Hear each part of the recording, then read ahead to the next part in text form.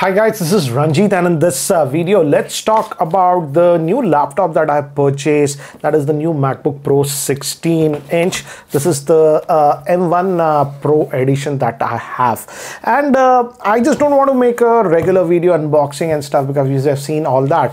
But in this video, if you can see, I'll actually show you a lot of real world usage because I have a couple of Macs also, and what is the difference that I'm actually noticing in real world, not synthetic and all that blah blah. So first I'll give you a very quick overview about this laptop, what configuration I went and why did I go for this one.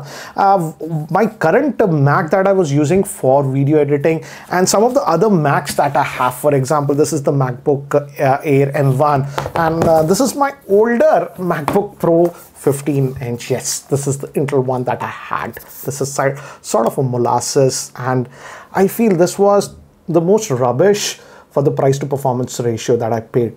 In 2017, I paid 2,03,000 for this one. So let's talk about that. I'll keep this box here. And then we'll also look at some of the benchmarks. I have run a couple of benchmarks on all these laptops and even my iMac Pro. So I'll show you the real world performance difference also I'm getting with video editing. In fact, I rendered the same video on all this one. For example, that was the unboxing of the Moto G82 that I posted. It was a 12-minute, 14-second video. So I re-rendered that video on all these Macs to give you an idea what is the real world performance, because these days guys there's a lot of hype marketing and all this blah blah blah going on, and they give you like results on the perfect scenario, but I'm just going to use it how I use it in the real world and show you that. And what are the things that I actually liked? In fact, I like some of the things that I was not expecting that I would like on this new MacBook Pro 16-inch, and some of the cons and dislikes, and who's this actually for, because I feel this is not for all majority of users. I feel still would be better off with the new MacBook Air, or even this old MacBook Air M1, or even the M2. And Apple has actually increased the pricing of the new MacBook Airs also, and I'll talk about it why. As you can see, this is the laptop. It won't even fit in my screen. So, and we get this new what do you say, power connector, MagSafe. So here, as you can see, this is the MagSafe port. Then we have two Type-C ports. These are actually Thunderbolt ports 4, and we also have a combo jack. So and the biggest improvement is that we do get a HDMI slot. But again guys, I'm disappointed here because this HDMI is HDMI 2, not 2.1. So yes, it can do output at 4K, but only at 60 Hertz, not the 120 Hertz. Then again, we have one more Thunderbolt port and a proper SD card slot. So in terms of ports, I'm actually liking this one. But let me give you an idea. What are the previous Macs that I had? As I've told you guys, this is the older MacBook Pro that I had. This is the 15-inch. This was the 2017 model that I have. And this came with the touch bar. I think the touch bar was introduced on this one. As you can see, it works fine and all these things. So this is the one that I had, and this had the Intel Core i7. It was a quad-core processor with 8 threads, and this was top of the line at that time. This one actually also had a dedicated graphic card on this one. This was for 2,03,000. Then in 2017 I used this, but I was simply not happy with this laptop because yes, it worked, but again the fans were so noisy all the time. Whenever you started doing any heavy task or rendering or anything, the fan used to blast like a jet engine and stuff like that. I used it for a year and I was not happy with the performance of this one. In fact, I was very disappointed with Apple, and that's the reason I actually opted for the iMac Pro. As you can see, that's on my desk, and that's been my desktop computer for all this time, and most of the videos that I edit was with that one. It was a very powerful computer at that time in 2018, I think. So now it's almost 4 years since I've purchased it. It had a proper 8-core Xeon processor with 16 threads, and also had a dedicated graphic card, 8GB Radeon graphic cards, and again top of the line specs, 32 GB of memory, and dedicated graphic card had 8GB if I remember, and it also had 1 TB of SSD. Then I didn't have a portable computer because I was using this one and I felt this was too bulky. So when the MacBook Air came out, I purchased this one and I love this one. And I love this laptop. Again, watch my review of this one. And still after almost, it's about 1.5 2 years since I've purchased this one, I still love this computer. This one has to be one of my best Ultrabook purchase till date. And I still use this one and it handles everything I throw on this one. So this is still working very, very well. But the thing is that, guys, video editing on this small screen, it has a 13.3-inch screen and my eyes are getting weaker these days, as you know. So I was not enjoying the editing experience on this one because of the screen real estate. And if you guys recall, just recently, just about a month ago, I had upgraded to a new camera. In fact, I'm shooting from that one. That is the Sony a7 IV. And I thought of taking advantage of all the features what it has. In fact, this camera can record 4K videos in 10-bit and 422. And that's how I'm actually recording in S-Log. And my iMac Pro used to handle everything prior to this one. In fact, I also have the a7 III, which used to actually record in 8-bit color, not in 10-bit. And I had no problems with this one. But from the moment I started editing with this camera, 8-bit files were okay, but in 10-bit 422, which is the maximum that this one has, and I wanted to record in that, the iMac Pro started to struggle a little bit in the timeline with this one.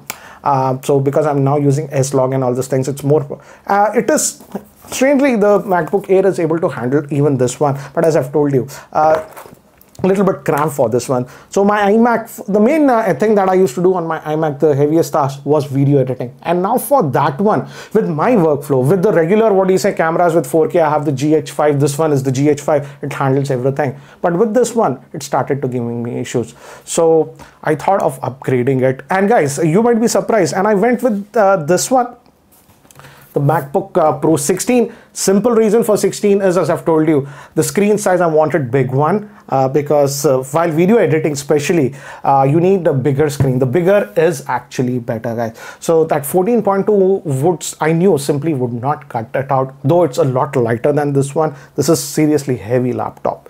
So I opted for this one, and I didn't want to opt for a very high-end model. And in fact, if you'll be very, very surprised that I opted for the base version that comes with just 512 GB of SSD. And you might be scratching your head, Anjit, are you nuts? I'll tell you why I opted for this one. In fact, my iMac Pro, actually what I purchased in 2018, has 1 TB of SSDs, and SSDs were very, very expensive at that time. But even on that one, till now, after 4 years, I've just consumed 220 GB of space.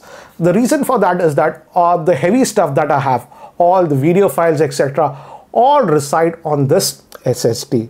So all my heavy files that are video files, etc., are always on the SSD. I never use the internal storage for that. So anyways, there is no point if I even buy this one with a 2 TB storage or whatever, because all my video files will be on this one, because I keep moving between machines because all the files are on this one. Maybe today I'm recording, doing the editing on this one, but tomorrow I want to edit on the MacBook Air. I don't have to do anything. I will just take this and plug it in the MacBook Air and I can do the editing on Final Cut. So storage was not a requirement for me, but I would say for most of the people who use internal storage, you should opt for at least the 1 TB option. And memory also, the base variant comes with 16 GB. Luckily, the processor on this one, the 16 GB, the 16-inch variant is actually pretty good. This one is also actually, this is known as M1 Pro, and this comes with 10-core processor and 16-core GPU. Even if you go to the Max, the processor is the same. It's a 10-core, processor. It's just the GPU, that is the 16-core on this one, goes up to 32. And I frankly did a lot of digging research for my kind of work. That increase in processor simply did not justify the pricing increase that I had. So that is the reason I opted for this one. And the 512 GB, because of my peculiar needs, I always use external SSD. It works out to me. Okay, now moving to the next thing, and this is important, I ran a bunch of benchmarks so that you can have an idea about these computers. So let's start with the Cinebench R23. And guys, you guys can also download these softwares and run it on your computers, Windows computers as well as Mac computers, to get an idea how is the performance of your laptop. So let's start with the Cinebench R23 that I ran. And guys, as you can see from the chart, I'm starting the top chart. What is the bar graph is for the oldest, that is the MacBook Pro 2017. Then I have the iMac Pro, then the MacBook Air.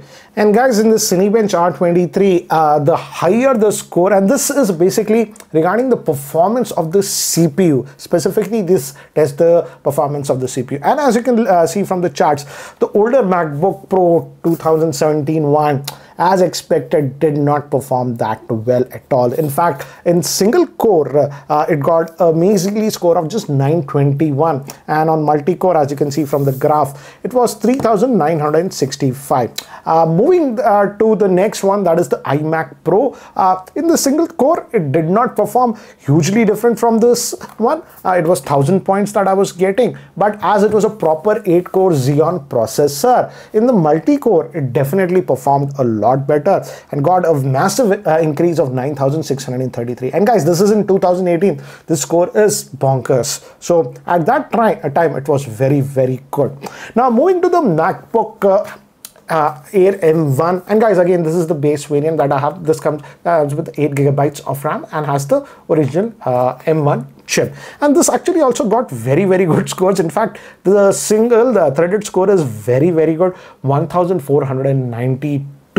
And this is basically a 8-core processor, and as you can see, we got a multi-core score of 6592. Very respectable for the price of this laptop. Now moving to the latest one, that is this MacBook Pro 16. Again, in single core, we got a score of 1529, and multi-core score, a very healthy score of 12296. So this is Cinebench R23 that you can see, and yes, it is even beating the iMac Pro easily now. And but again, even I was very surprised that the MacBook Air actually held up so well, guys, because if I recall, my iMac Pro, what I had purchased in 2018, was for 4.5 lakhs.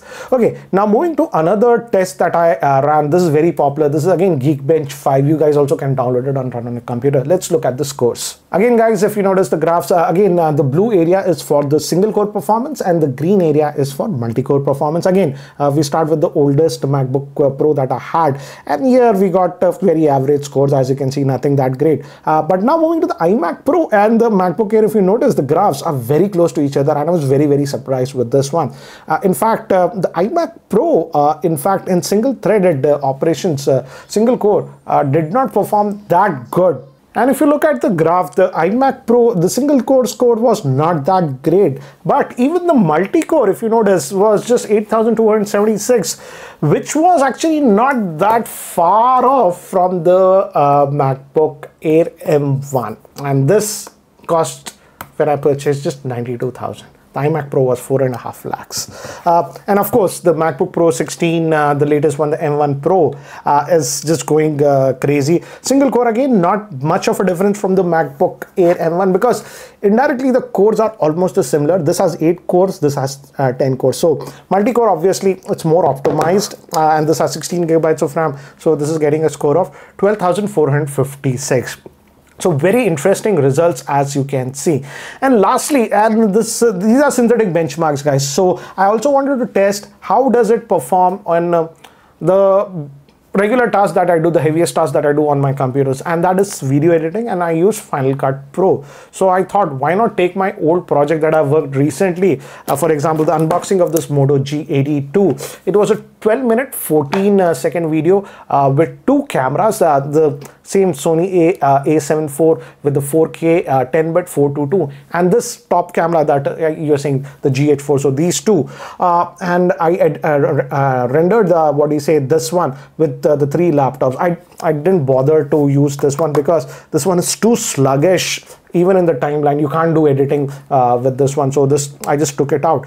So we have the 3 laptops. That is the MacBook Air M1, the iMac Pro, and this one. And here are the results. And guys, here note that lower the size of the graph is better, because that means how quickly it is able to render out the final output file. And here I was actually very surprised. It's in seconds, guys, the bar graph, but at the bottom, if you look, it's the actual time. And if you look at it, the first one, the longest time that it took was for the iMac Pro. Surprisingly, that took 8 minutes 26 seconds to render the file.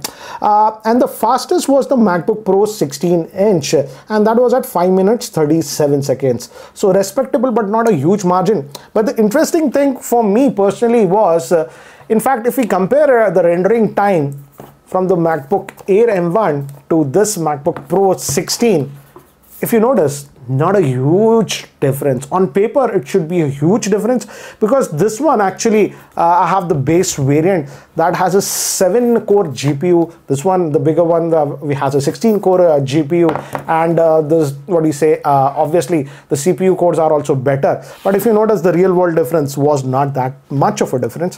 The MacBook Air completed in 6 minutes 10 seconds, and this completed in 5 minutes 37 seconds. Sure, yes, definitely this is fastest, but if you look at it, not the big difference that I thought.